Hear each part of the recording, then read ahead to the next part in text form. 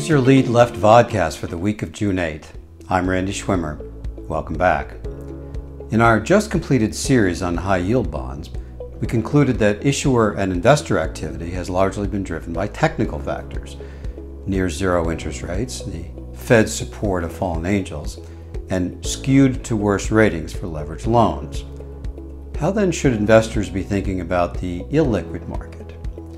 Private credit has a different profile than tradable assets. It provides investors with steady income and issuers with long-term credit solutions, regardless of market volatility. As our chart of the week shows, middle market loans sport higher yields over time than other asset classes.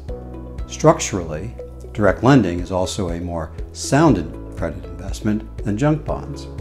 Features like being senior, secured, and with financial covenants lead to better recoveries and lower losses. Bond fund managers are loading up on COVID-sensitive businesses, such as cruise ships, hotels, and retailers. But these sectors struggle through cycles. By playing selectively in healthcare, IT, software, and business services, private credit managers can create more stable portfolio performance in a downturn. Bond buyers also rely on an active secondary market. If the issuer underperforms, you can try to sell your position, unless it's a period like March when everyone was a seller. Private credit managers care less about market timing than issuer fundamentals.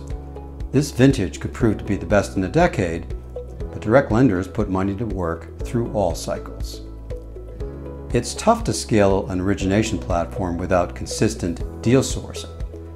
Private credit is more relational, less transactional. It's about building long-term confidence with private equity firms. Sponsors will try to access public markets when conditions warrant, but when markets back up, they swing right back to their friendly, flexible, direct lenders. Next week, how does high yield and private credit behave in volatile times?